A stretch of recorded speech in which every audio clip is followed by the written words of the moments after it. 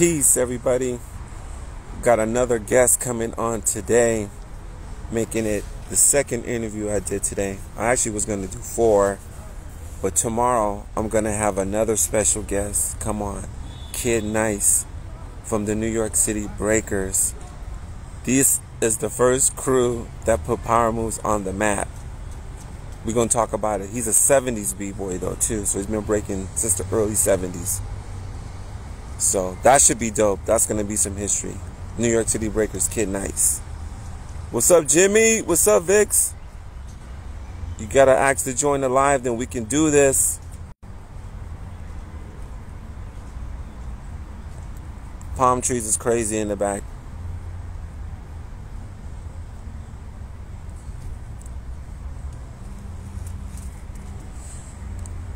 Yeah, Vix, you just got to ask to join the live, and then our cameras connect.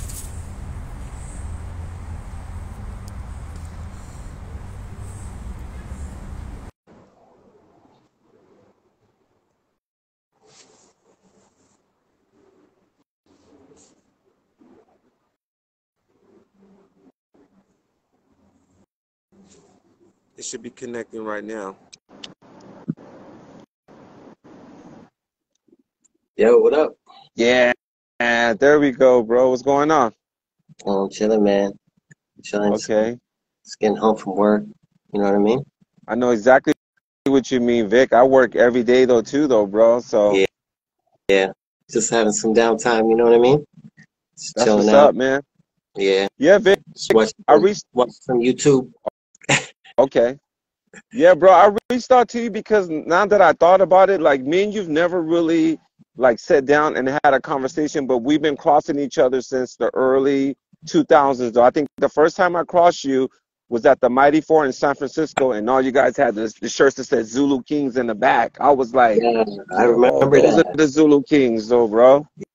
Yeah, I actually remember that. Yeah, I remember that. I remember seeing you there, and that was the first Mm-hmm. time that I was aware of you. And yeah, Yeah, I was with that North was cool. Star. I I was with totally North forgot Star about that that. day. Mm-hmm. Yeah, I I just totally remember forgot that, about bro.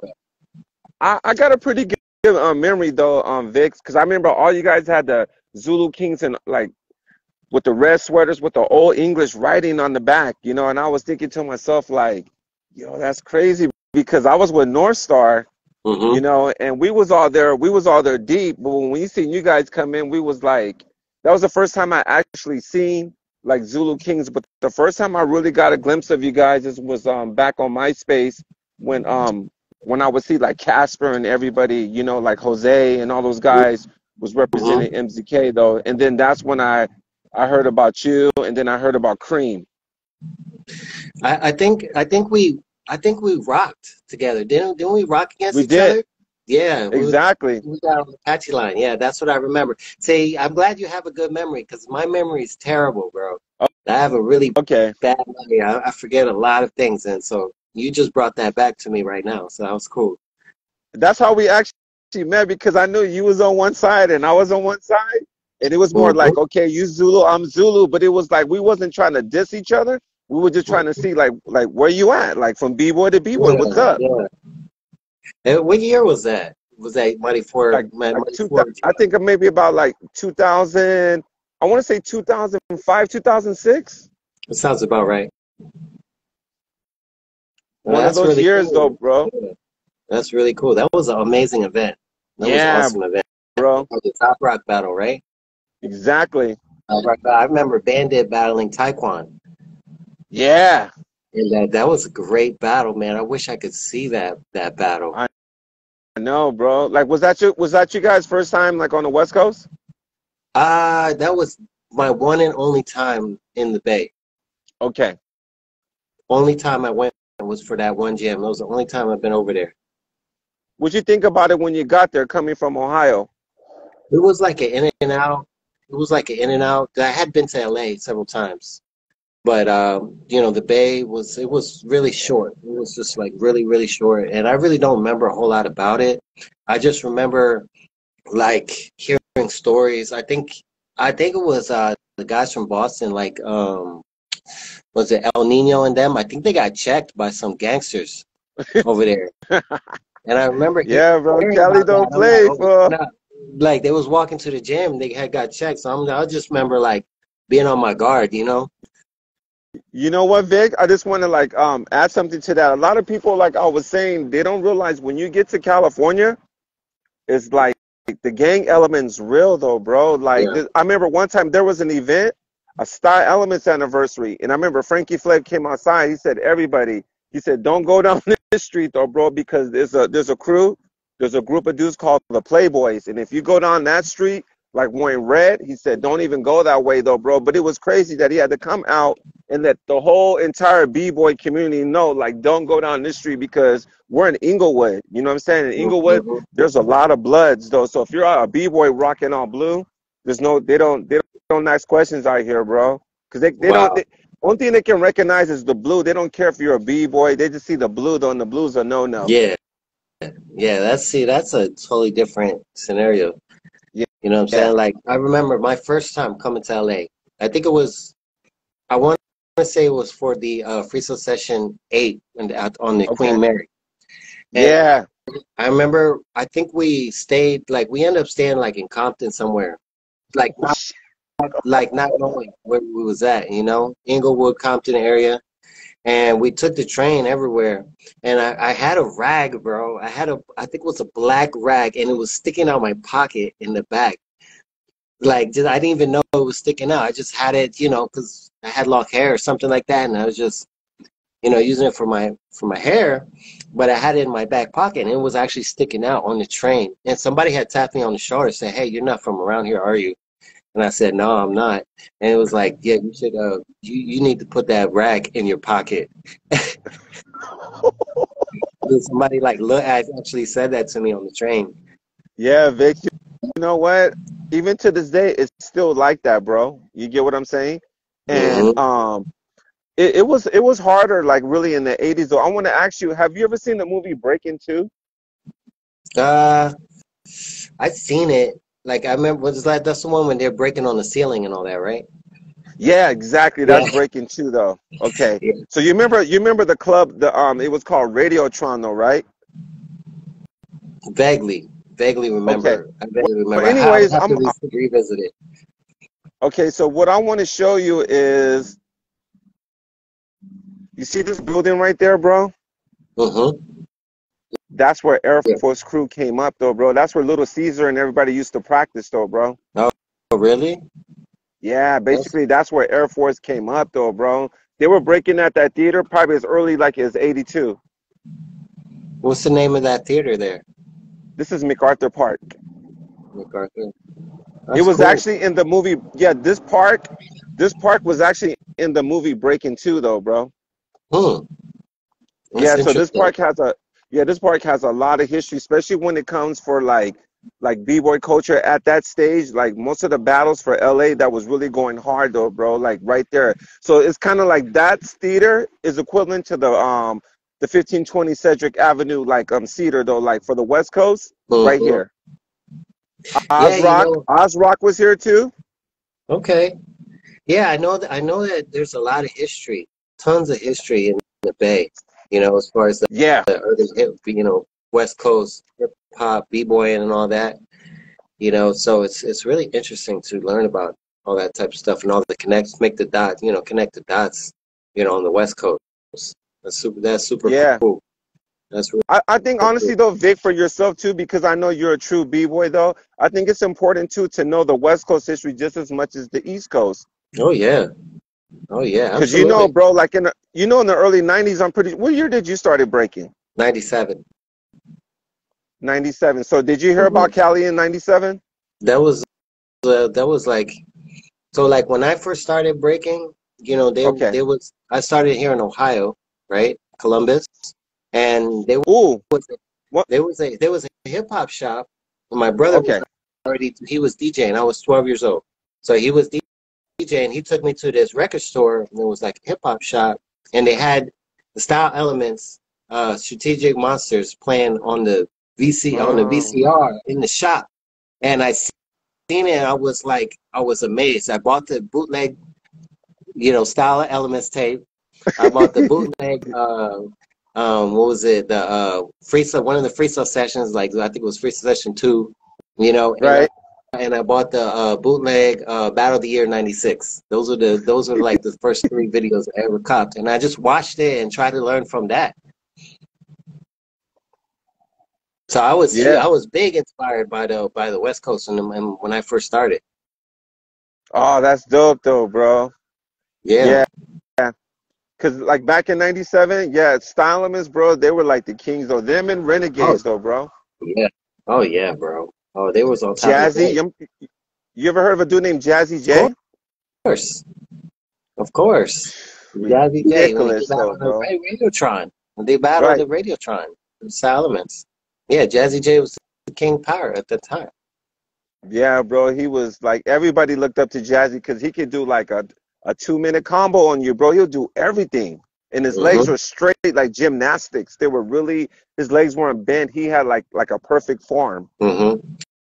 You know, it's funny because I just did an interview with Just Rock yesterday, and Okay. it's going to be posted. It's going to be posted on YouTube soon. Yeah. But we actually talked a little bit about that too. And there was a guy when I was like breaking for probably 1 or 2 years. And I think it was '99. He came from the West Coast, from Arizona, and had a small crew, like a real small crew. It was just me, my homie Manny, and my homie Alon.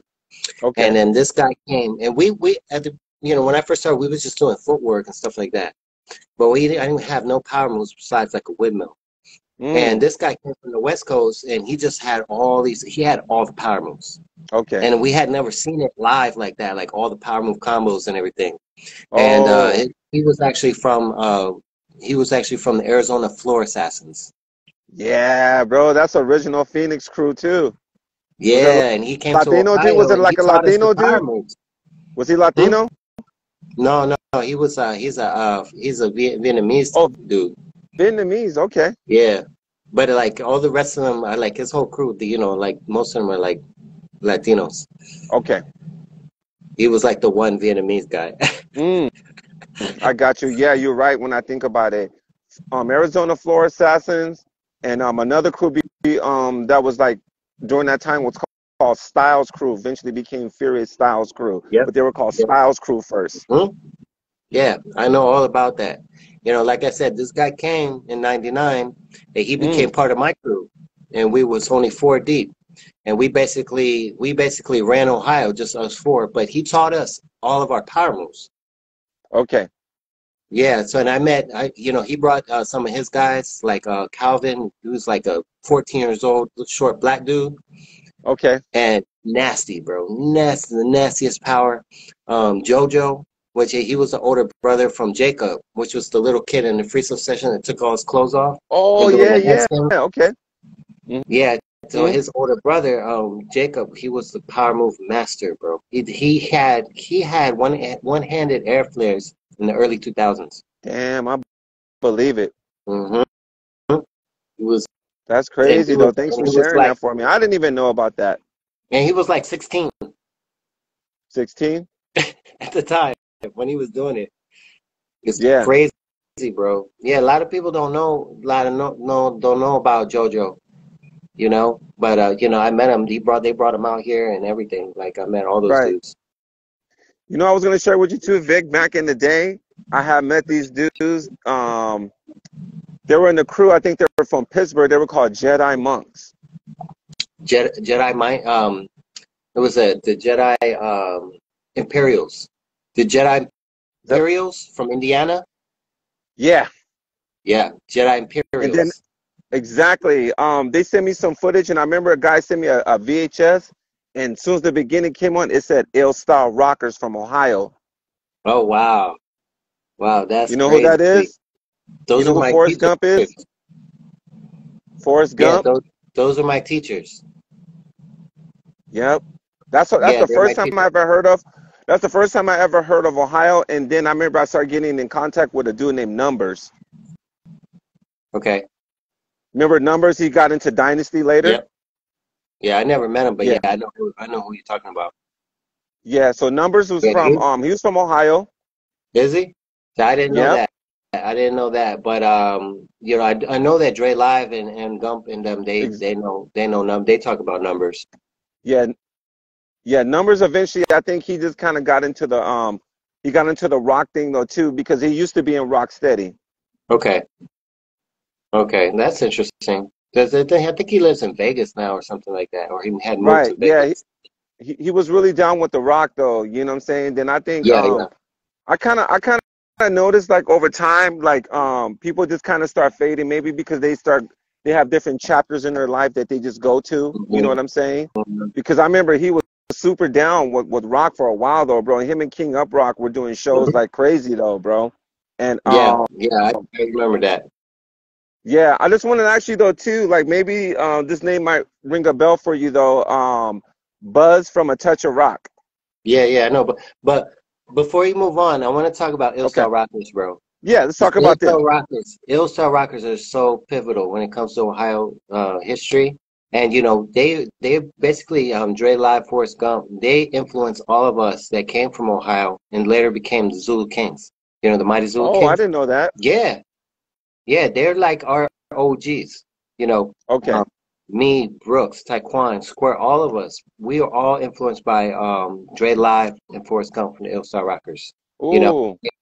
and our style, like our funkiness, you know, when we came on the scene, we had a different style, and a lot of that comes from those guys. Okay. Those are the roots. Those are our roots. So, and a lot of people don't know about them because they don't go out. You know, Dre Live, he stays local. But Yeah. he's a super gem, bro, a super gem. And as a matter of fact, they do a Ill Style Rockers anniversary every Christmas. And so this Oh, year they're having the 20. I think it's. I want to say it's. I'm not sure what. I want to say it's the 25th. I think it is 25th yeah. year It's older than anniversary. 20 The years. Ill Yeah. Style, Hmm. yeah, the Ill Style Rockers anniversary on the 23rd. It's going to be in Akron, Ohio.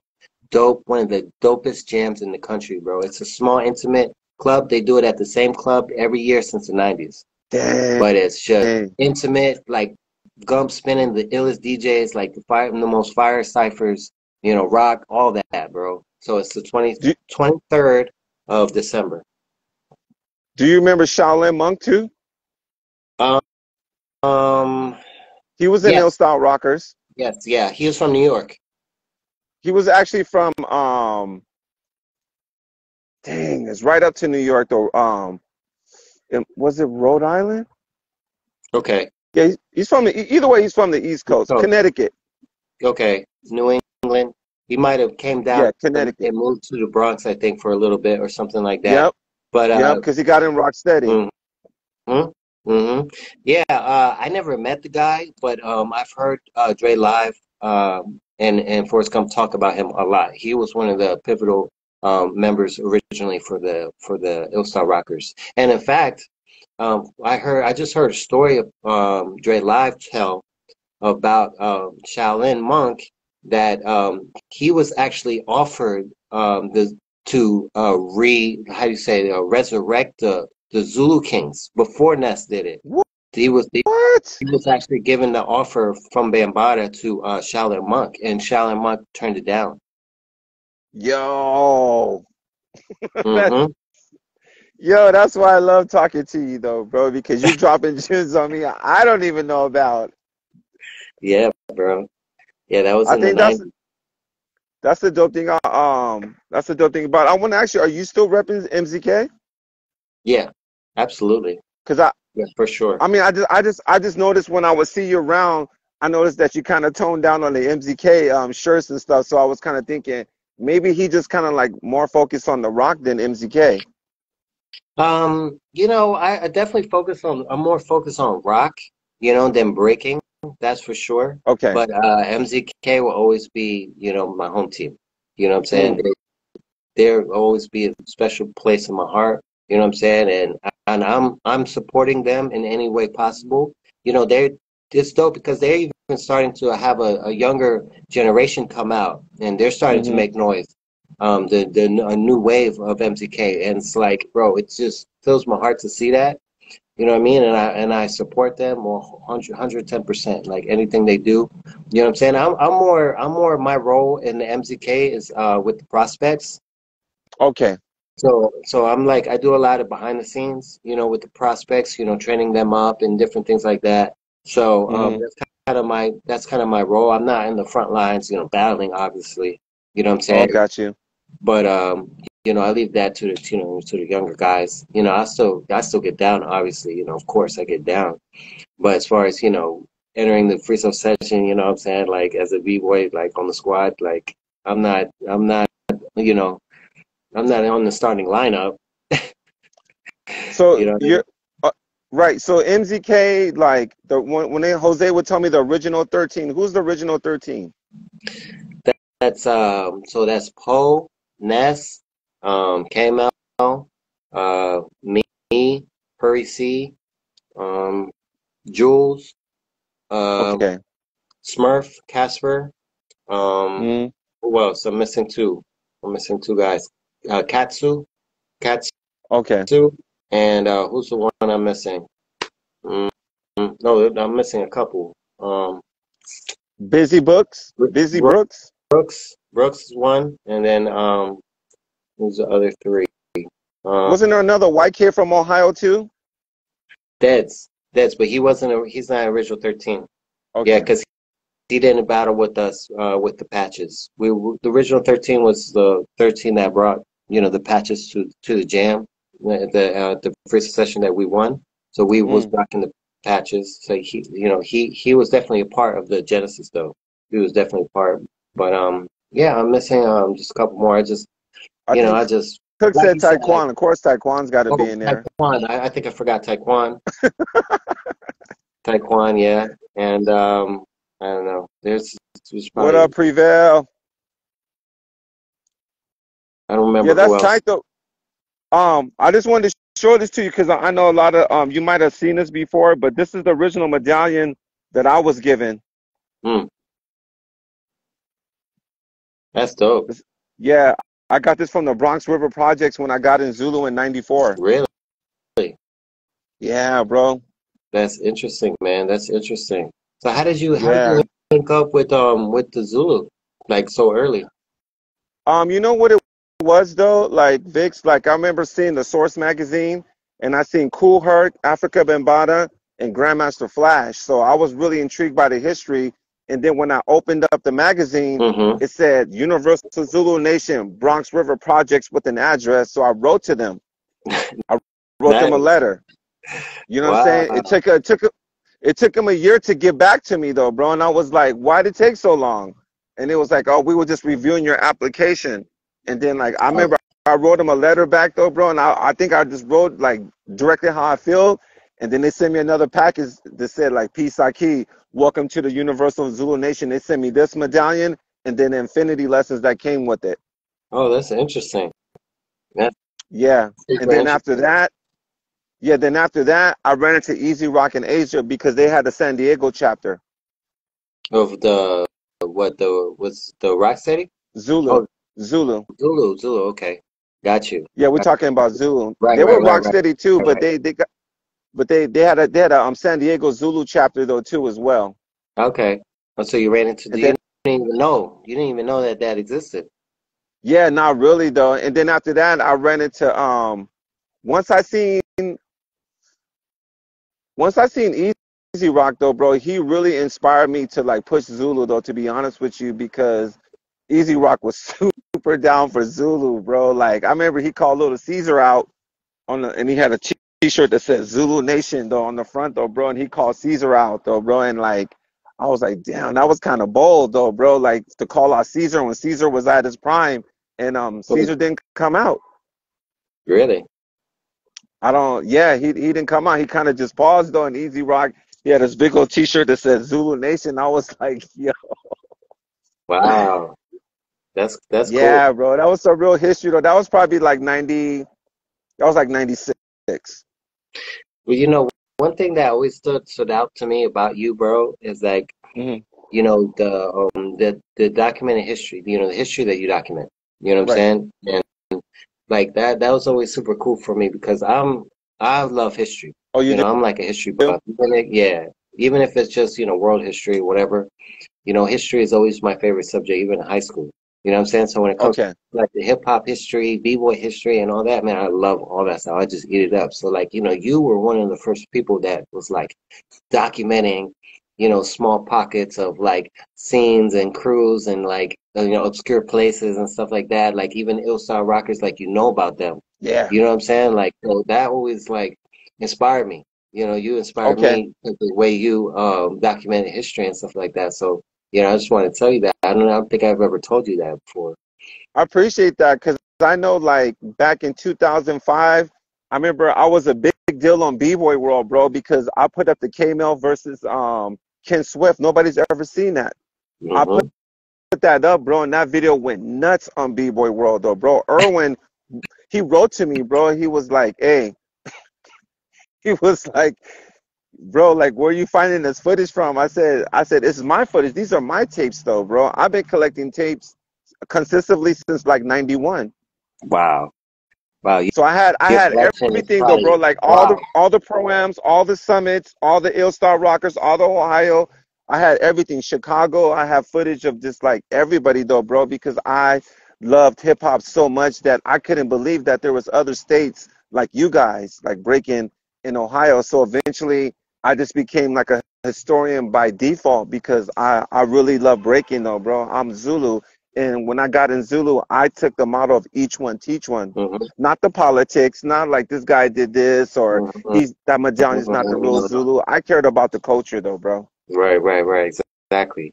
Exactly. Yeah, your collection's got to be crazy. I know it's crazy because I'm sure you still Yeah, got all those tapes, right? yeah, I still got it though, bro. Like everybody knows, like that like yourself, they know, bro. Like I'm the king of videos. Like all these videos that were ever produced before Korean rock, way before Korean rock though, bro. Like Hmm. he wasn't around like when I was collecting this footage. No disrespect to him, Oh but I know a lot of people give Korean rock a lot of credit over me. But everybody knows, even Smurf said it. He was like Mikey Ice was the first. yeah, yeah, absolutely, man, absolutely. So that's really cool. That's really cool. So I Yeah. just started collecting again.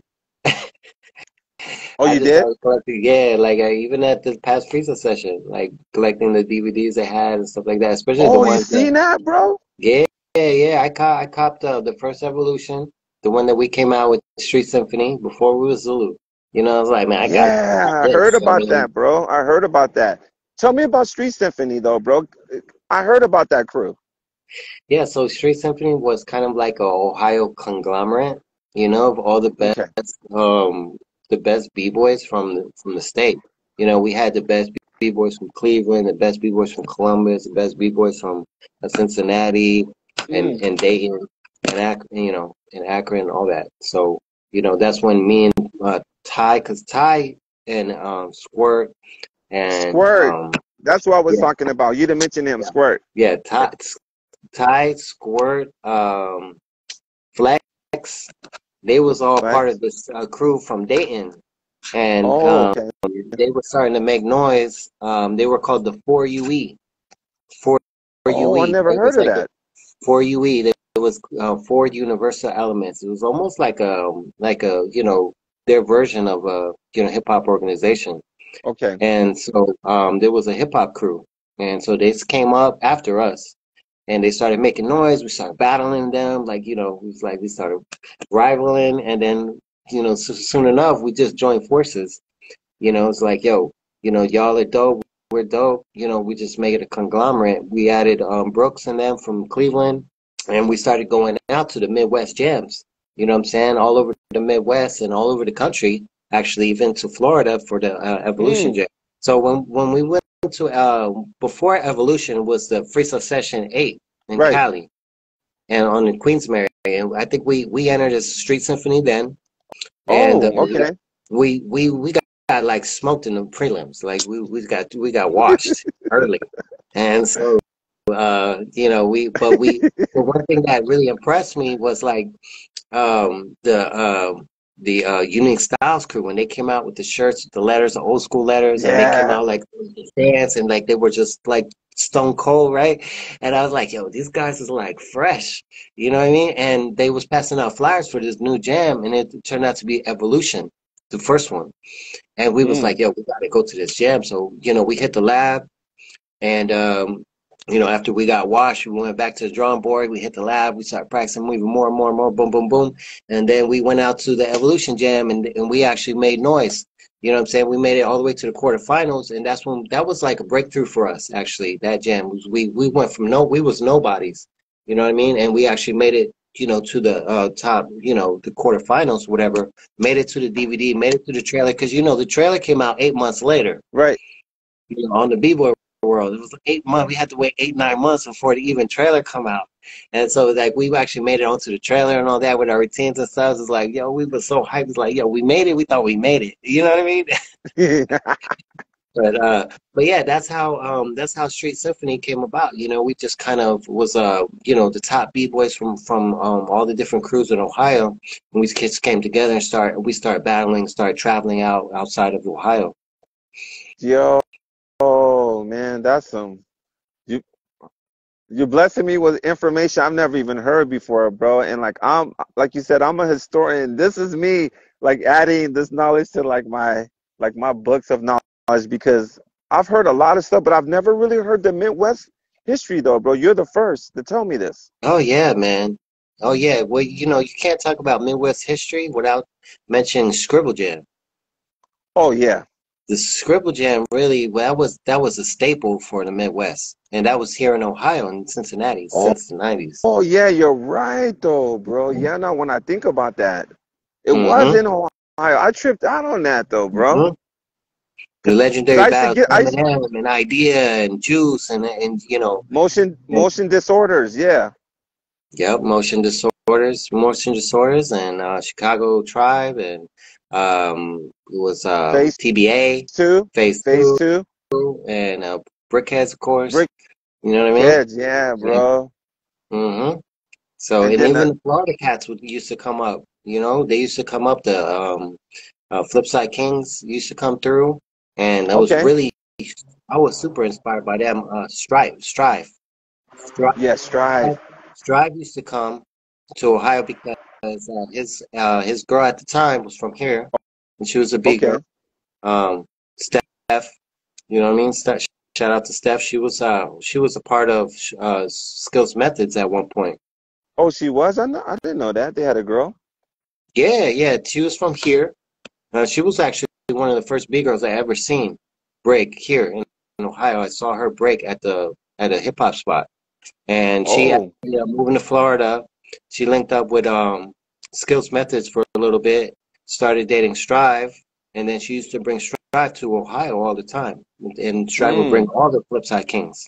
And so, you know, dang. yeah, we Rudy talking Goblin? 2002, 2003. Yep. Rudy came with us. I got a funny story about Rudy. I think it was a jam, and I don't know if it was Cleveland or Pittsburgh. I can't remember. 'Cause I remember, like I said, my memory's kind of hazy, Yeah. but he actually came with her. They was on their way to a Rocksteady anniversary, and they stopped in Ohio, and they came to the jam where it was at. And they, you know, jams back then there was no contest. Right. You know, it was not a competition. It was just a jam. You know, hip hop jam, b-boys, like we just throw down and stuff like that. And so we're in the cypher getting down when somebody had called us out, and Rudy come out of nowhere.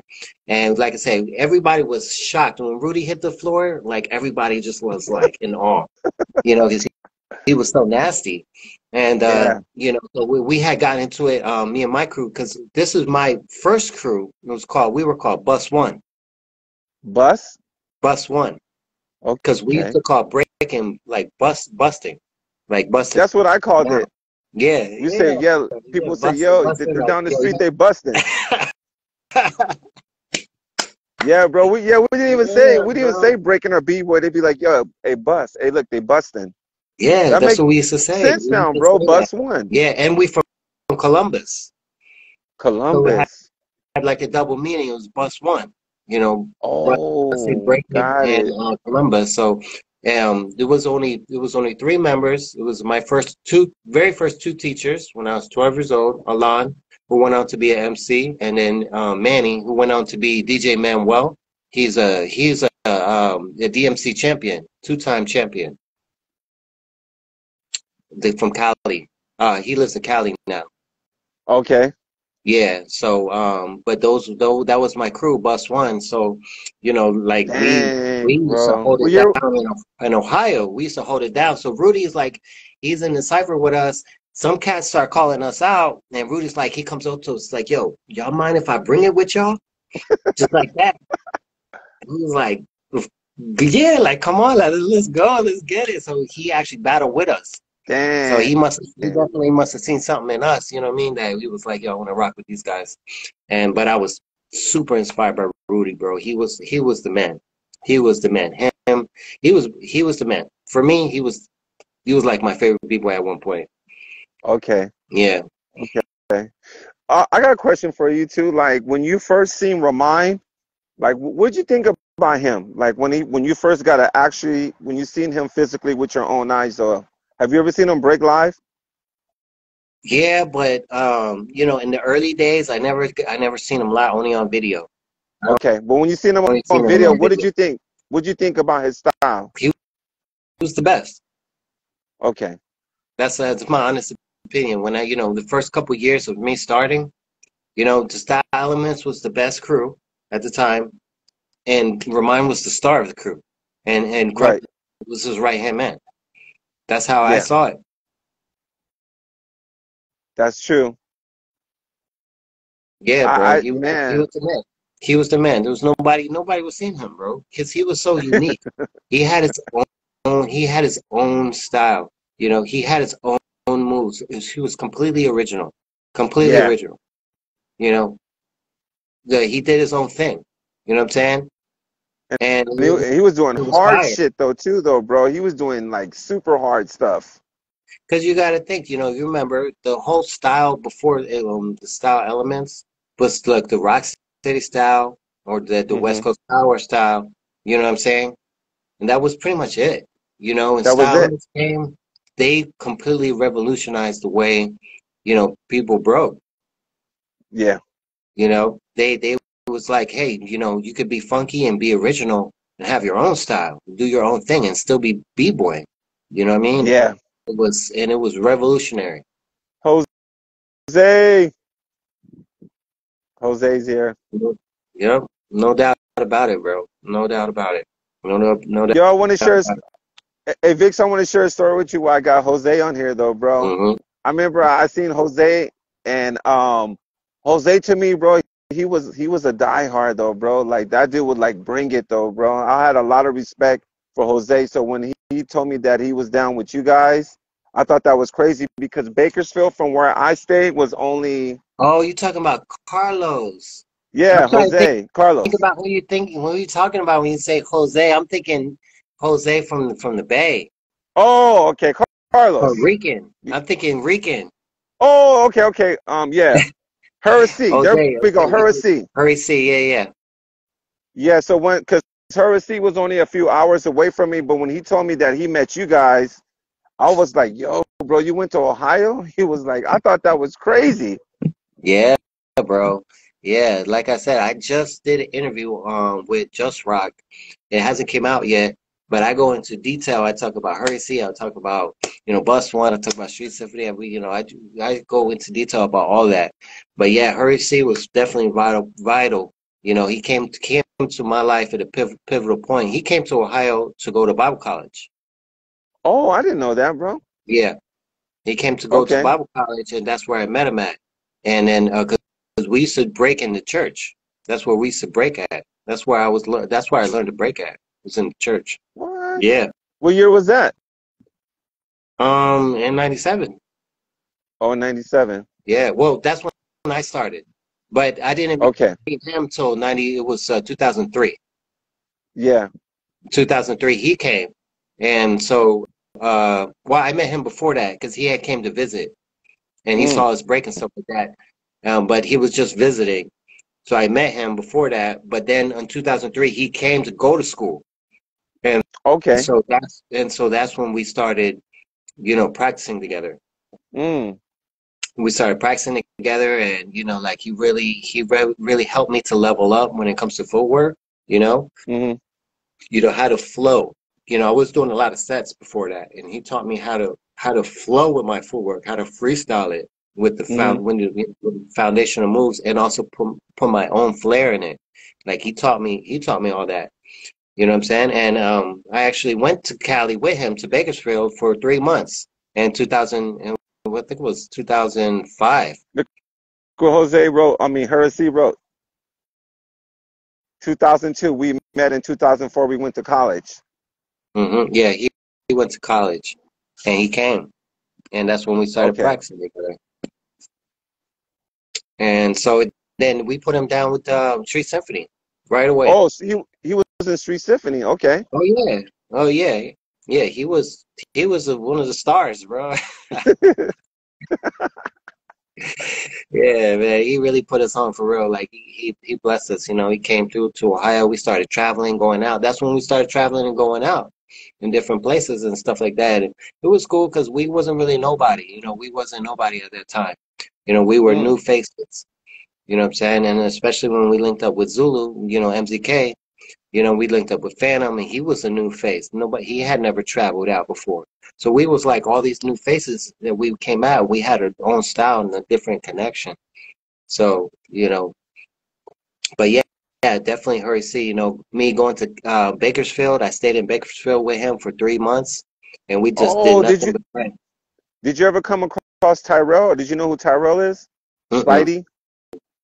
I heard Oh, about it. Yeah, I remember him from oh watching my videos when he used to God, do the bro. dance with the roller skates on. Bro, he made this thing called a Spidey swing where he can do the flare this way, flare this way, Mm-hmm. flare this way. That was some impossible-ish though, bro. To be Next honest level, with you, next that level. was he was the only one. He was the only one in Cali that could do that move because it was his Yeah. move. Yeah, yeah, I remember that. I remember that. And you know, Hurry always puts me on with the history of Bakersfield and stuff like that. You Oh, you know, know about freestyle? no, no, I don't know about free. Okay. Freestyle's from Bakersfield though too. That's an original crew from Bakersfield Okay, Freestyle. They actually battled the Renegades at Radiotron if you watch it, Freestyle versus the Renegades. okay, that's interesting. Yeah, yeah. Who's in there? Who's in that squad? It was the Renegades, it was Jazzy J, Wicked, Politics, a dude named Blue Boy, and then on Freestyle it was and Manuel, which is his name is Manny Styles. He's from Bakersfield. Manny, I He became know a part Manny. of yeah, Manny's from Bakersfield and he I know joined the Manny. Renegades. So yeah, he joined the Renegades later, but his original crew is Freestyle from Bakersfield. Got you, got you. And then he became part of another crew, didn't he? As far as I know, I think Manny only stuck with the Renegades to be. No, he was in another crew before that, and Hersey know this. They were called the X-Men. The X-Men, he became. No, after Freestyle, he joined X-Men, and then after X-Men, he joined the Renegades. Okay, all right. That's the Yeah, story right there, bro. and then he used to, from what I understand, what Hurry tells me, he used to dance with a guy named Ace a lot. Oh I think yeah, Ace was from, Ace, which he Master might have been Movement. from LA. Master Yeah, Movement. There you Master go. Movement crew. Yeah, Yeah, was nice, bro. They was nice. I seen footage of them. They was ill. They was ill with it. yeah. Honestly, though, bro, like I don't know, like really too much about like the new scene today, but Cali in the 90s though, bro, we were like the dream team though, bro. Yeah. Anybody from Cali, when they went to the East Coast, Ohio, whatever, bro, everybody came back with first place, especially when Ruin mastered the air floor. Once he mastered the air floor, that fool went to the East Coast, bro. He just started smoking like everybody. Mm-hmm. Yeah, He's the one definitely. that came up with all those variations though, bro. The diamond, straight leg, that's Right. all him. Right. Until Omar came out. Until exactly, and that was his rivalry. Exactly. Once Omar came Right. out, And he started blasting back. that's true. Yeah. Hey Vic, so let me ask you: was Sacramento Flexible Flav was that the original Zulu Kings for when Zulu Kings first came back? Was it Flexible Flav first? So, all right. So, the first person to ever be put down from the resurrection of the Zulu Kings, the Mighty Zulu Kings, Hmm. from 2000, was Cream Monk. Cream was the original vice president, and he was the first one to get Oh, down. okay. And then from there, it was the Radio Rock crew. So you know, Afro Oh, Bambaataa gave the okay. Afro Bambaataa gave the the permission to Ness, to go and recruit for the Zulu Kings, right? The mighty Zulu Kings, Okay. and so he started in the Bronx, and that was the Mm. first place he started, and from the Bronx he branched out. He went to Texas. He put the Jive Turkeys down. He went to Cali, put the Flex Yeah. Slave down. So he was going to different places and he was putting the whole crews down. And that's how Mm-hmm. it started. That's how it originally started. But the difference was when he got to the Midwest with us, see, we battled at a jam called Ill Breaks in, Okay. Champaign, Illinois. This was right after I had just went to Bakersfield and trained with Hurry C. I came back to Ohio, I was on fire, and we Mm. had linked up with Taekwon and Dedicate. We went to Ill Breaks. This was 2005, I think it was, and Ness was there, and he was a judge, and that was the first time I had never met Ness, because like Okay. even before that, like a couple weeks before that, Taekwon was like, "Yo, Ness is going to be there, Alien Ness," and I was like, "Who's Alien Ness?" I didn't even know. I didn't know who he Mm. was. He sent me a video. I think it was like Blueprint or something like that, a clip of it, and I was like, yo, this guy's official. Like, he's like the real deal. So we went up there, we met him, we took the workshop and stuff like that. He taught us the hook drill. And we took that hook drill and we flipped it and made a whole routine out of it. And we won the whole battle from that routine. Oh, So okay. like Ness was like super impressed by us. He walked up to us, he was like, yo, Street Symphony, Zulu Kings in full effect for the Midwest. And that's exactly how we got down. But the difference is, see, before that, he was putting whole crews like Flex Flav, Ready to Rock, Jive Yeah. Turkeys, and all these crews, they were already part of other crews. So they didn't really, they just kind of looked at it like it was like an honor to be mentioned, but they was all about their crew first, Mm-hmm.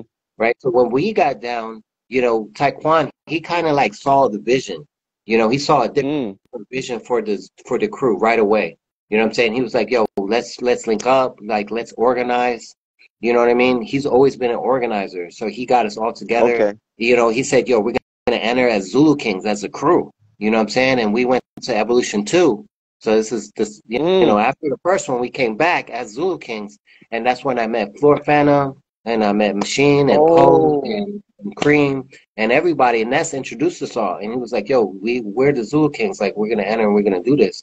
And that was the first time we presented ourselves as a crew No. and battled as a crew. Oh. hmm Dang, bro. I never knew this though too.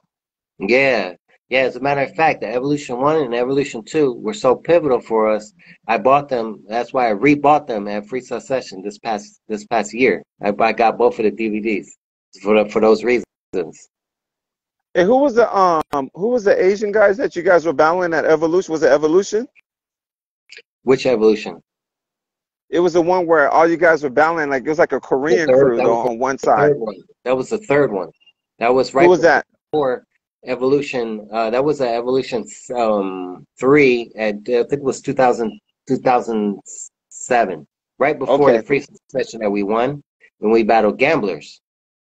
That's the battle though, bro. Yeah, The yeah, we musicality, the battled music, Gamblers. the musicality in that breaking is ridiculous though, bro. hmm Super And yeah, high.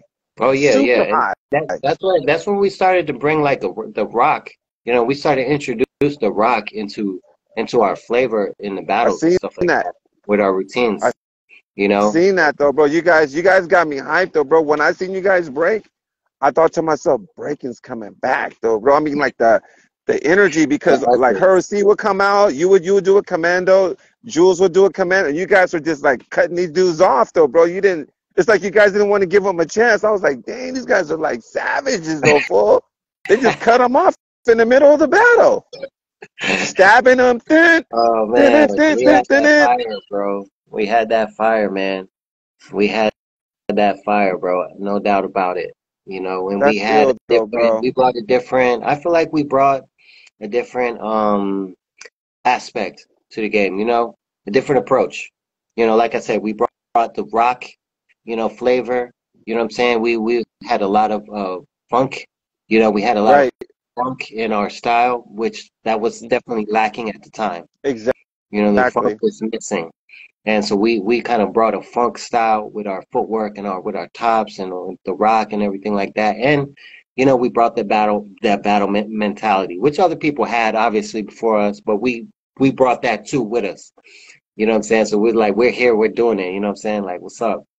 Yeah, I remember when you guys started really showing out though, bro. Like you guys were like a big deal, bro, especially on B-Boy World.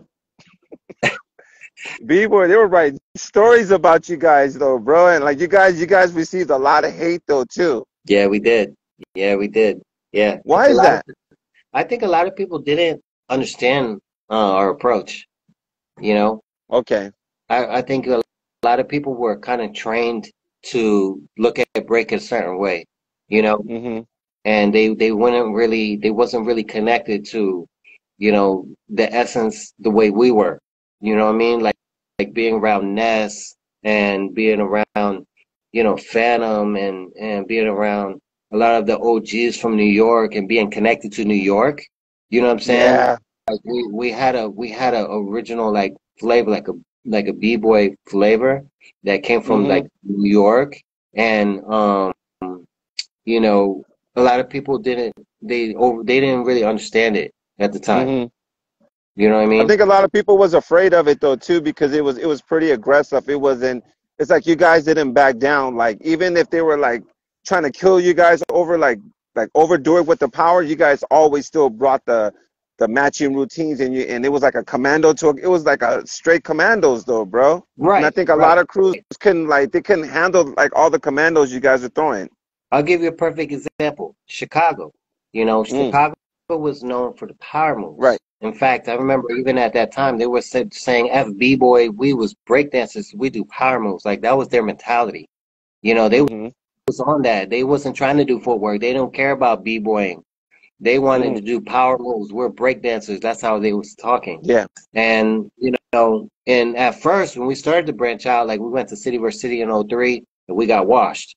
You know what I'm saying? Mm, They just destroyed us, and we were nobodies. But through time, we started leveling up, and you know, thanks to Ill Style Rockers, you know what I'm saying? Thanks to Ness and different, you know, and okay. Phantom and different influences, we started to come with our own approach, and now we were actually bringing it, but we didn't have to do their style. You know, we Mm, brought it with our own style, with flavor. mm-hmm. So now our flavor is just as nice and it's just as appealing as their power moves. And Mm-hmm. that was different. You know It what I'm was. saying? That was different. People weren't used to seeing someone combat, you know, ill power run with a flavor round and just being like just as nice or better. Hey, You know what I'm saying? when you guys were at freestyle session, they booed you guys when you won, huh? Yeah, yeah. That's crazy, yo. That's crazy. Track That's two was like crazy, this is the bro. first time a real B-boys had actually won freestyle session. Yeah, That's what I'm reading what that's what track two said. So, I remember you when you know, we were guys won definitely though, bro. controversial. Like We were definitely controversial.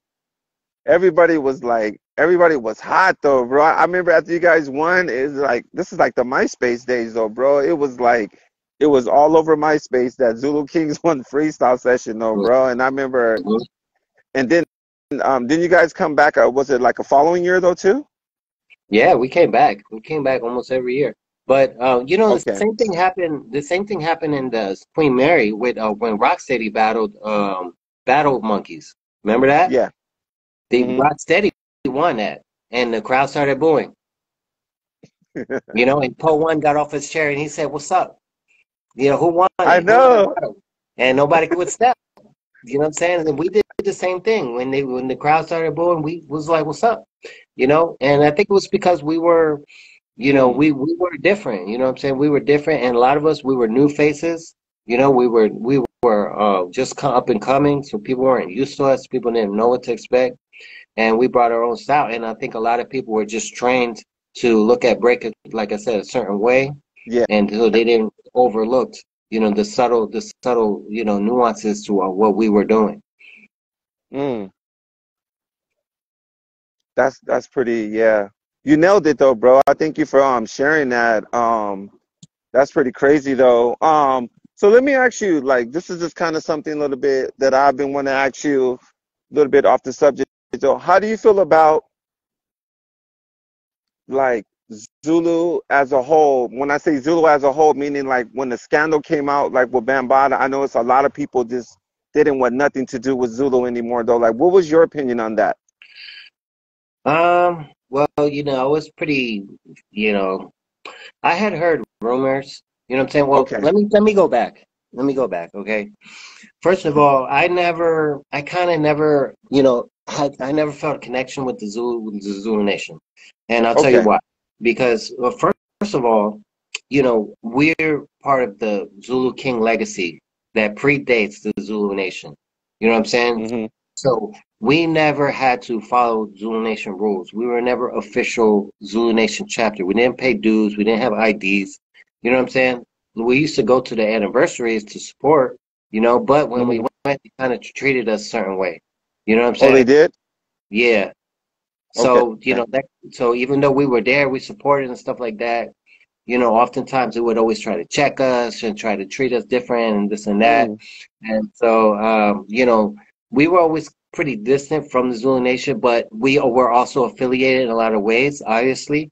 But at the same time, we were also disconnected from them, Okay. being that, our legacy comes predates the Zulu Nation, Hmm. so our connection was always to the original Zulu Kings, not to the Zulu Nation, you know. But we always looked at them like a fam, you know what I'm saying? Like, they're peoples, certain ones in there always had our back, you know what I'm saying? Certain people, Hmm. Yoda, you know what I'm saying? Rest Okay. in peace, Yoda, Yeah. there was Red Dragon. A lot of the guys, they loved us, and we had love for them, and a lot of them defended us, you know what I'm saying? But a lot of them hated on us too. So, Mm. we always had a tension with them. You know what I Okay. mean? So, so, you know, just through the years, repping the Zulu Kings, stuff like that. I had heard rumors, that this and that was happening with Bam and stuff Hmm. like that, but I didn't know if it was true or not. Because if it's a rumor, you don't know if it's true or not. It's just people talking. You know Just what I mean? rumors, yeah. So, it was like, okay, I heard it, I heard about it, but I didn't really think nothing of it too much. And yeah, yeah, Mark Love, yeah. But yeah, so what was I saying? Yeah, so when the scandal came out, we we put out a public statement and said, hey, look, we Yeah. are officially not affiliated with the Zulu Nation in any way. My first reaction was like, okay, I guess the rumors is true and all that. This is bad. This is a bad look. But at the same time, I felt like it was kind of cool, like not cool, but it was okay because it was like, to me, my impression was like, we don't need to be idolizing these people. I think we put these people on too big of a pedestal. You know what I mean? Mm. And that was kind of my knee-jerk reaction, was like, yo, why are we putting our trust and our faith in these people? They're just people. You know what I Okay. mean? And Hmm. so, that was just goes to show. You know what I mean? It just goes to show, like, never put your faith in man. You know what I'm saying? We need Mm. to put our faith in God alone. And I think people make gods out of human beings, and we shouldn't. Hmm. You know what I'm saying? Especially in the Zulu Nation. You know what I'm saying? Okay. So that was kind of my thing. But at the same time, I didn't really want to give up on the Zulu Nation. You know, I didn't want to give up on the Zulu Nation. I felt like the Zulu Nation still, had good elements to it. And I feel like I wanted to see, how would I put it? Like a reformation in the Okay. Zulu Nation. You know what I'm saying? Hmm. And I was hoping for that. I wanted to see that because of the history of the Zulu Nation, so rich. You know what I'm saying? And all of the Zulu started hip hop. Yeah, Zulu started hip yeah, hop. so rich. So I didn't want to give up on it. I said, I felt like I had hope that there would be a Hmm. some sort of revolution or a reformation in the Zulu Nation. That was my hope, going forward. But Right. like I said, we had to put out a statement and say, hey, we're not affiliated in any way. And then after that, my mentality was like, I kind of my hope was more in the MZK, and I wanted to see MZK become what the Zulu Nation, how they dropped the ball. You know what I'm saying? What Oh, they okay. were meant to be in the culture. Mm-hmm. I wanted to see MZK kind of pick up that ball and run with it. You know what I'm saying? And I still have that hope and that dream for MZK. Just to be bigger than just a crew.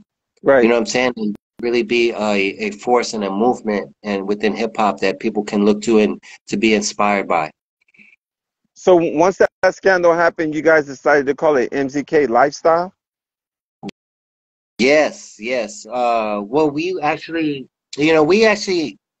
throwing around ideas. We had a lot of meetings, and we didn't really know what direction to go with. We were kind of facing a situation because, we didn't want to be affiliated with the Zulu Nation, but then our name is still Zulu. You know what I'm saying? Exactly. So it's like, how do we go about, still repping our crew, but then not giving off the impression that we're part of the Zulu Nation. So, Mm-hmm. so we threw around a couple ideas. We tried to push by going by the acronym MZK, which we always went by anyway. So we, pushed the acronym, and then we, did the lifestyles, and then from there was the MZK worldwide, which we still are. Okay. You know what I mean? But after, things started calming down, and I think we kind of like overreacted a little bit. You know what I'm Mm-hmm. saying? And realized it's not really that huge of a deal. It's just a name. You know what I'm saying? So it was like, it's like it's okay. We could still rep or us. Because like I said, the Zulu Kings predate the Zulu Nation anyway. And besides that, the real Zulus, have no affiliation with the Zulu Nation either. You know what I'm saying? Mm-hmm. So it's like it's okay. We can still have our name and we can still rep us. You know what I'm saying? And we can still be disassociated with the Zulu Nation, and it's no problem. But Yeah.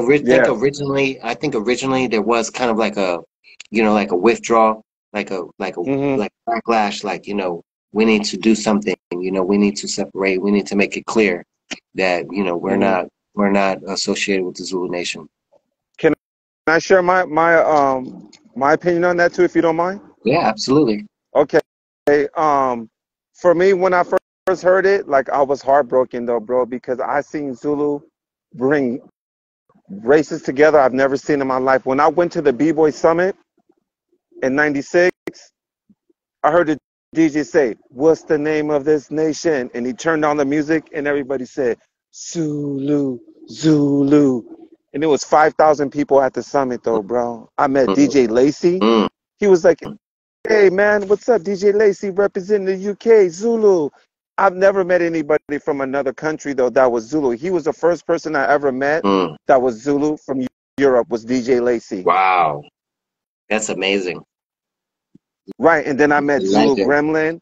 Yeah, and then I met Zulu Gremlin. Then I met Mark Love. I started meeting like all these different people. And for me, I could never personally walk away from Zulu because if it wasn't for Zulu, I I don't think I would have reached as far as I would have got. I think they were kind of like my vessel, like to be a pioneer, for the culture. I was Mm-hmm. already Mikey Ice before I was Zulu, but Zulu was like it was like a to me it was like it was everything, bro, Yeah. because they were the ones that were just like they were at the front line. Everybody was down with Zulu, Brand Nubians, Mm-hmm. Tribe Called Quest, De La Yeah. Soul. Mm-hmm. Everybody was Zulu, bro, in hip hop. So I was like, yo, I'm trying to get down with these guys. Oh You know, yeah. so Yeah. so when everybody kind of jumped ship, I just said, I'm just gonna stay quiet. And once they said Lil Wayne was down with Zulu, I was like, did you hear about that? Yeah. Yeah. I remember that. I was like, bro, little, oh my And God. Little Wayne was on fire at that time too. He He was like was though, he was bro. like at his prime. He was though, bro. And in my mind, I'm thinking like, why would he ever want to get down with Zulu? Once he got that, I think it kind of like that was like the beginning of Shit. the yeah, that was the shift though because everybody started questioning Zulu. You know what I'm saying? And to this day, I don't know how people really personally feel about it, but like how you said, like if it really wasn't for that, like we wouldn't even have a culture to dance with, to be honest with you. Like they started it all though, bro. So you have to respect that. You might not respect the actions of what somebody's done or the rumors, but the fact that Zulu started that, that's the reason why we have Beaver, the original Zulu Kings, and everybody else though, bro. They were the first B-boys. Yeah, yeah. I mean, you can't deny the contributions, bro. Just because of the Yeah. moral failures of the leader, you know what I'm saying? Doesn't you can't judge? You know what I'm saying? You can't judge the whole as a You can't unit judge an just by individual the mistakes. yeah. Yeah. One individual mistakes, you don't have, that means everybody got to pay for it, you know? Mm-hmm. Right. I mean, but obviously there's a trickle down effect as far as the consequences, of his actions, obviously, and all that. But like you said, you can't take away the contributions, No. to the culture. You can't change history. You can't change No. history no matter what no matter what you do. Look at American history. Exactly. That's a big debate going on right now. They were the founding fathers had moral failures. But well, Hmm. you can't erase history. You know what I'm saying? They did a lot of good too. You know what I mean? This Right. for them that we actually have this society that we're living in today. You know what I mean? And Exactly. so it's the same thing, bro. It's no different. You know what I Hmm. mean? So, it's like I said, I always hope for the reformation, in the Zulu Nation. And I think it's still possible, but it's going to be very difficult, bro, because of the leadership and beyond the scandal, right? My problem with the Zulu Nation even before Hmm. was the leadership, the lack of Okay. leadership and the unity, Mm. the lack of unity within the leadership. You know what I'm saying? Okay. Just that alone, that kind of like, threw me off and pushed me away from ever wanting to be a part. And not to mention the esoteric, the whole esoteric aspect of it. You know what I'm saying? I was never feeling that. You know what I mean? As far as me Okay. and my faith and different things like that, my relationship with the Lord, I'm not feeling a lot of the, um, the, how would you call it, quasi-religious, notions in the lessons and stuff Hmm. like that. So, but so but you know, but I respect, I definitely respect the Zulu Nation. They did a lot. There was a huge movement. I mean, hip hop wouldn't be hip hop what it is today if it wasn't for them. So, you know Zulu what I'm Nation saying? And there's a brought lot of blacks and Puerto chapters Rican. all over the world that still exist, and they're still doing good and positive things. You know what I'm saying? So there's no hate there. You know what I'm saying? Good luck, the best of luck to them. Yeah. Zulu Nation was the first hip hop organizations to bring blacks and Latinos together. Hmm. Boricuas. Yeah. Everybody knows that. That's from the East Coast. Like there was Boricuas was down with Zulu too, like when it first came out though, bro. Mm. Oh yeah. Yeah, absolutely. Yeah. You know what I'm saying? So, you know, it's really up to it's really up to the leadership, man. You know what I'm saying? Hmm. However strong the leadership is, that's how strong the movement and the organization is going to be. You know what I'm saying? And for me, that was the main thing for me that that I didn't see happening in the Zulu Nation. That's them getting their leadership together. Everybody's on different pages. Nobody, or and I get it because it's so large. Hmm. It's so large. Like it would take a lot to get everybody on the same page. And so that's why a lot of different factions ended up happening. You had a lot of splits. You know, Hmm. you had a lot of splinters, and that's what happens a lot of organizations, and they start splintering because the organizations have difference of opinions, and Rocksteady. Zulu Nation, yep, yep, Zulu Nation's no different, you know what I'm saying? So, but as far as you know what I'm saying, I completely understand where you're coming from, and I Yeah. totally agree with you.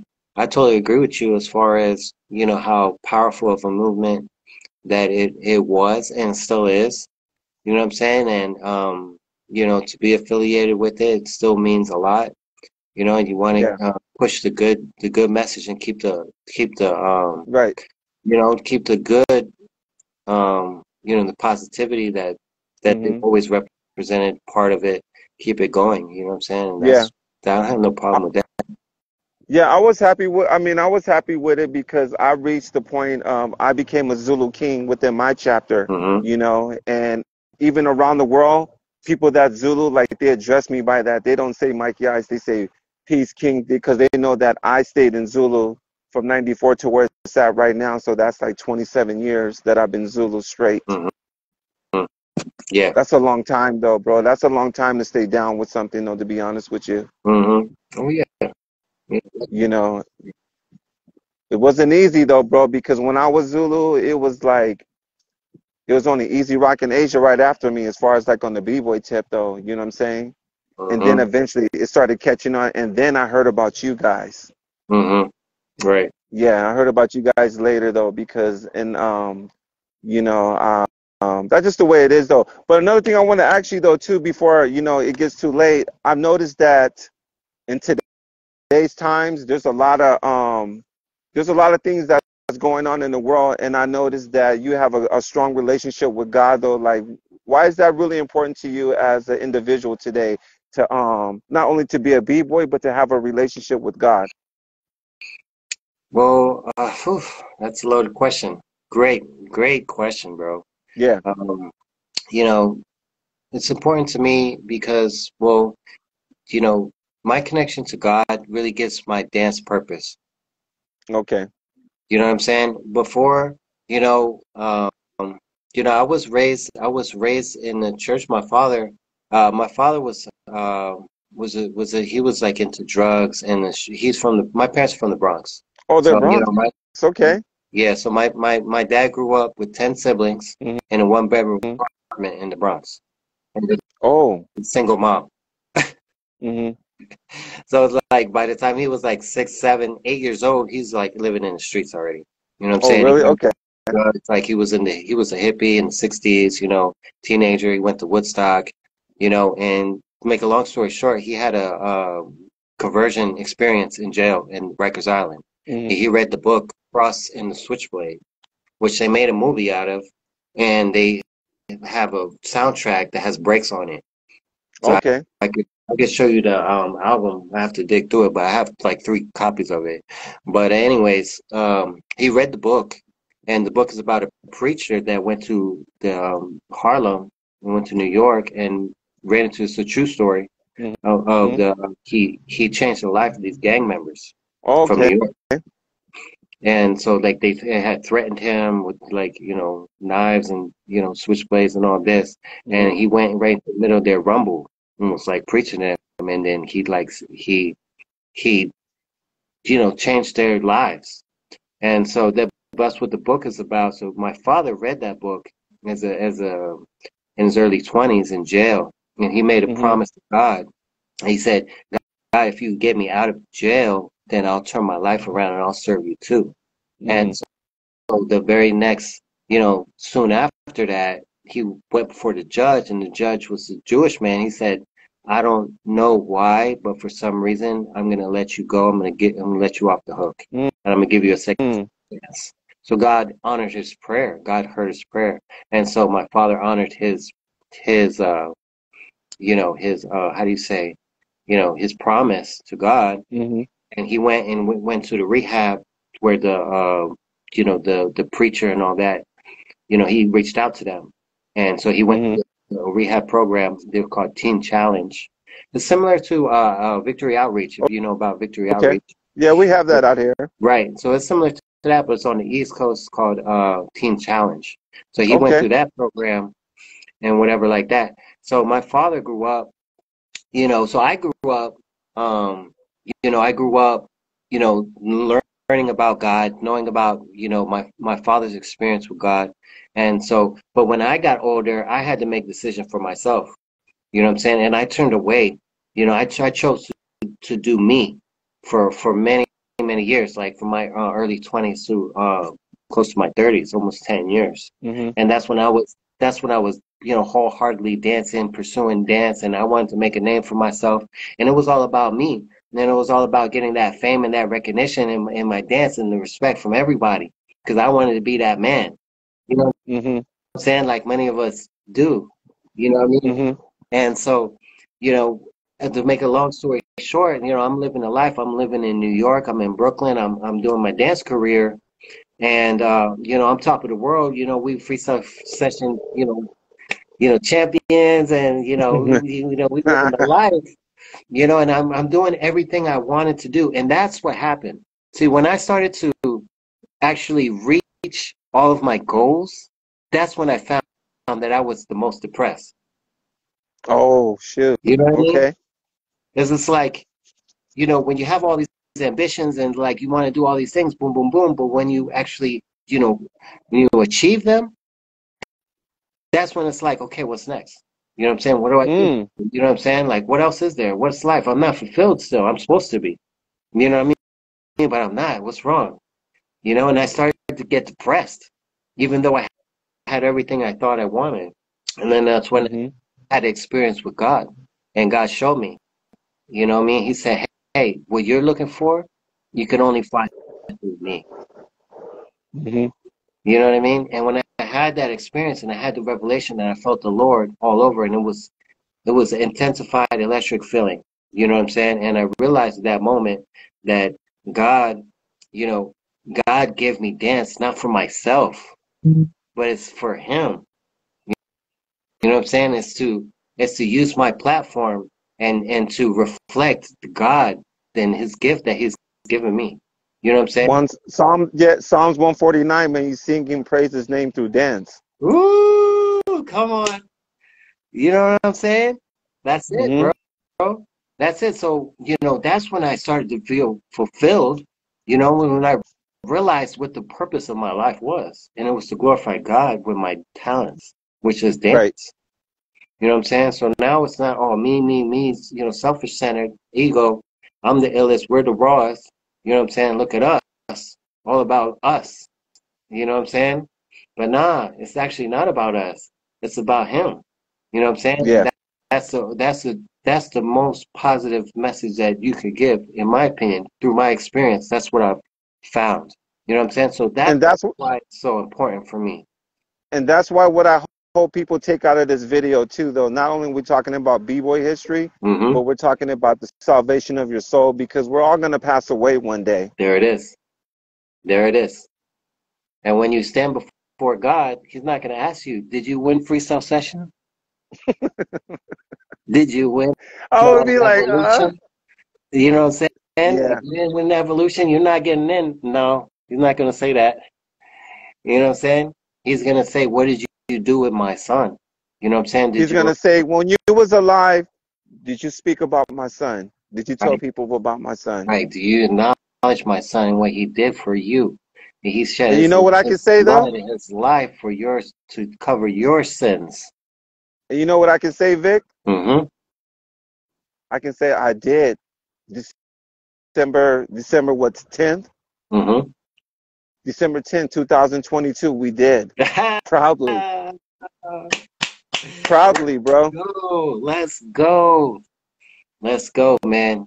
Man, you give me hype right now, bro. I'm That's what it's I'm about, though, feeling bro. the buzz. That's why I wanted to reach out to you, because I'm on that tip though too, though, bro. Like I learned, and I was the same way. I wanted to be everything, but then once I started seeing my friends pass away, and I think about to myself, it's like they made the transition, though. You know what I'm saying? But I wonder, Mhm, like, mhm. how did God see their life? Like they're before them. Like there's no more breaking, there's no more pumas, there's no more. Only thing you got is the spirit that you have, and you have to answer for your actions. Yeah, right. And there's no way that you can like escape it, because that's the final call. Bingo. Bingo. That's That's it. Yeah, it. you can't hide nowhere. You can't go across the street. You can't like be like, oh, I'll talk to you later. I don't know. You have to speak up for Right. You yourself. gotta face it. You gotta face it. We all have Hmm. to be accountable for our actions and for our lives. We have to. Hmm. It's only right. It's only right. And he doesn't want perfect. He doesn't want perfect. I'm pretty sure you make mistakes. I make mistakes.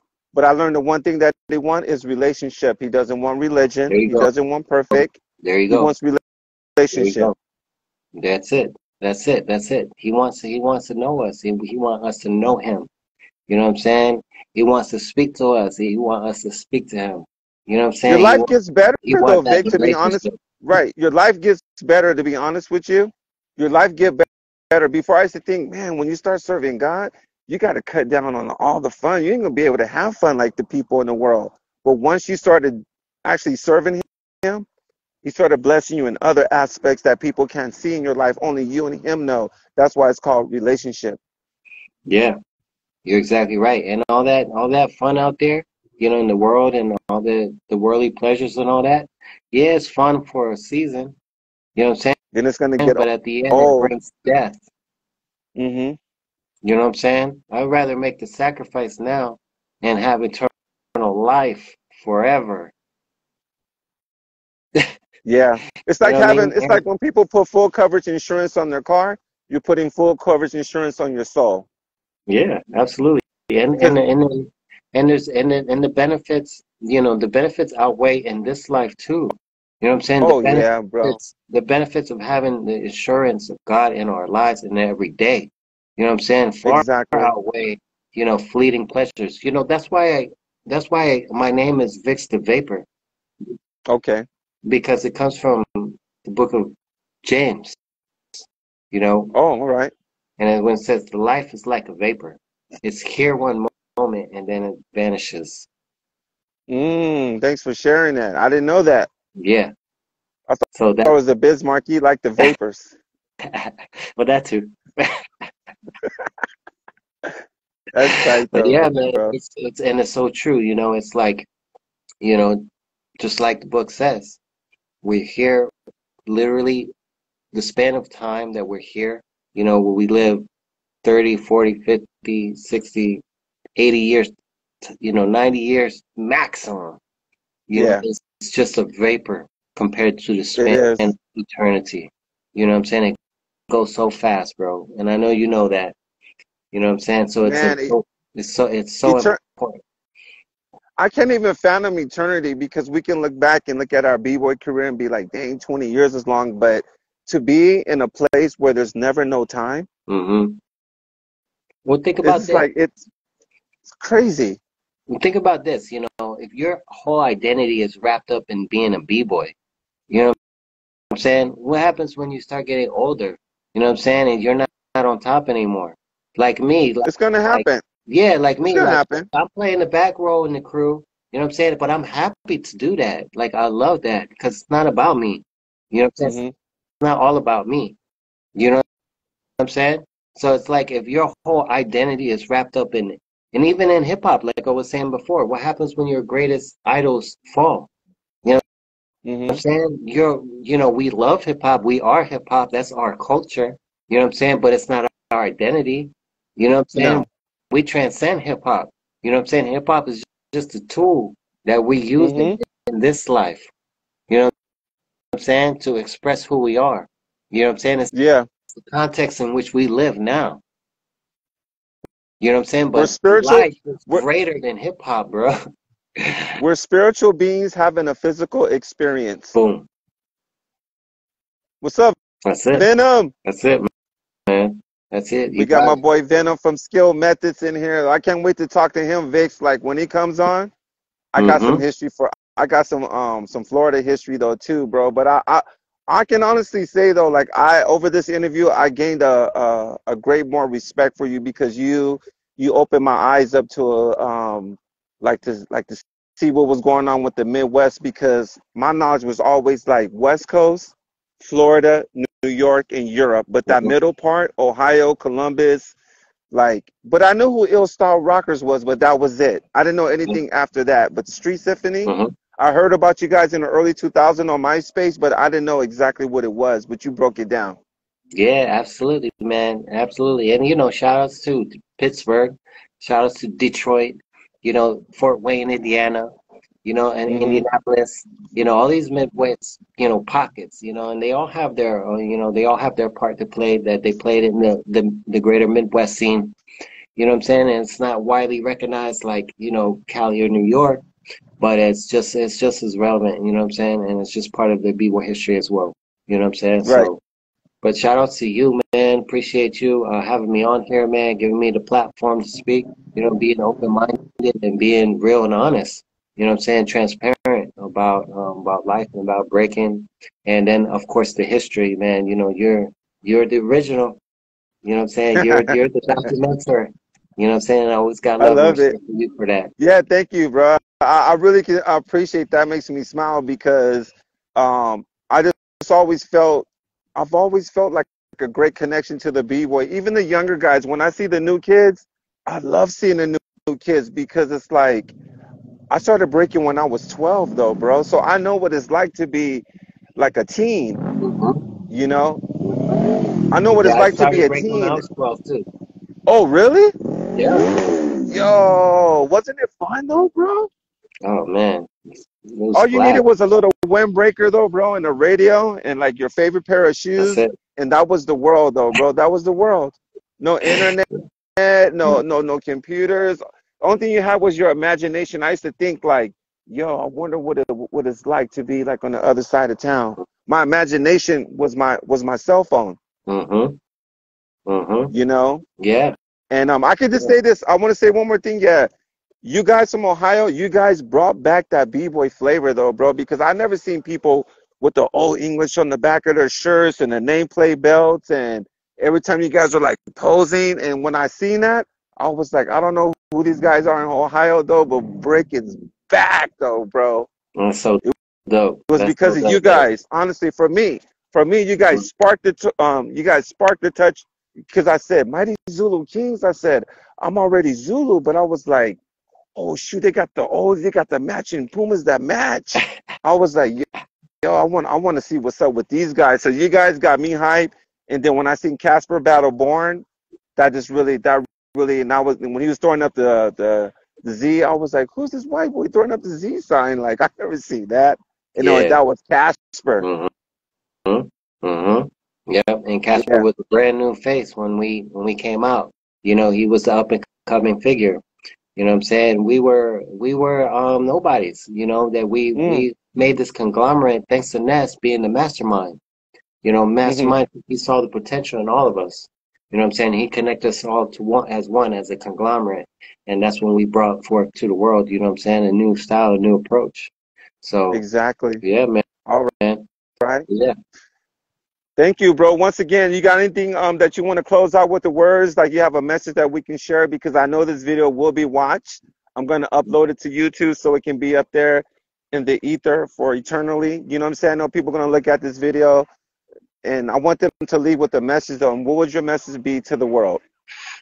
My message to the world, that's a good question. I would have to say, in a nutshell, Hmm. you know, if you're struggling about life, you're struggling about purpose, you know what I'm saying? I would say just be open and honest and Hmm. reach out to God. You know what I'm saying? Be honest with yourself and be honest with God. Be honest with the search for information. You know, be thirsty, be hungry for information, just like you're hungry for, the next battle, just like you're hungry for that next, competition, that next jam, that next Hmm. cipher. You know what I'm saying? Be hungry for, you know, to knowledge is something that's bigger, greater than us, the answers to life, the main questions, who are we? Where do we come from? Where are we going when we die? And what's the meaning of life? You know what I'm saying? Hmm. And be honest with yourself in your pursuit in those answers. And I believe that the truth will come to you. So that's that's the message that I would give. And I want to also say, be on the lookout for my jam coming out. I'm Oh, doing jams, starting out here in Ohio, looking at going to different places, Toronto, Atlanta, AZ, and the King of Kings Cypher Jam. So look out for oh, that. okay. And also my mixtapes, because I'm also DJ now. So I got two mixes out now. So as you have the Gospel Funk Judgment Day mixtape, Gospel Breaks, and then also the Outlaw Rock mixtape, the video Oh, mixtape. okay. All right? All right, brother. All right, man. Thank you again. Appreciate you, bro. Much love, and looking forward to building with you next time. All right? We'll stay All in right. contact. All right, Peace. bro. Peace.